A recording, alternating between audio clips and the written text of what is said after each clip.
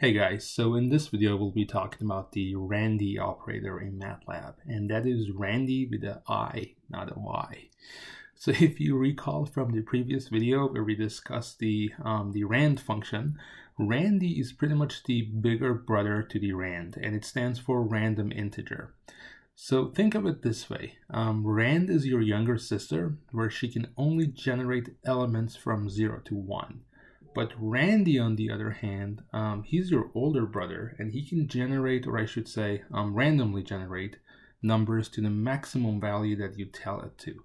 So what do I mean by this? Let's start with an example. If I go to my command window and type in Randi 5,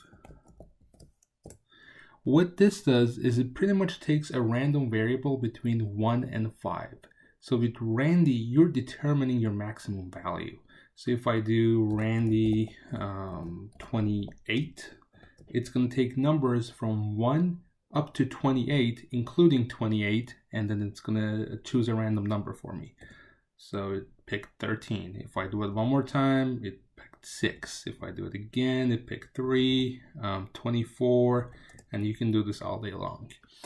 So another useful feature of this operator is that we can also make a matrix out of it. So using the Randi operator, we can do Randi, random integer, open parentheses. And then here, the first number is always going to be your maximum value. So say I want to have a maximum value of, I'm going to go with 10, comma. And then remember the MATLAB formatting is always going to be rows times columns. So now let's do 4 rows and then 2 columns. If I close parentheses and hit enter, there you go. It just made a matrix for me. And remember, my maximum value is 10. So it's not going to have an 11, 12, or anything bigger than 10 into my matrix. It's going to take numbers from 1 up to 10, including 10. And that's pretty much it. So the Randi, don't forget, it's going to end with an I, stands for random integer. And in order to make a Randi matrix, all you got to do is you pick some number, and it generates the number between 1 up to that number.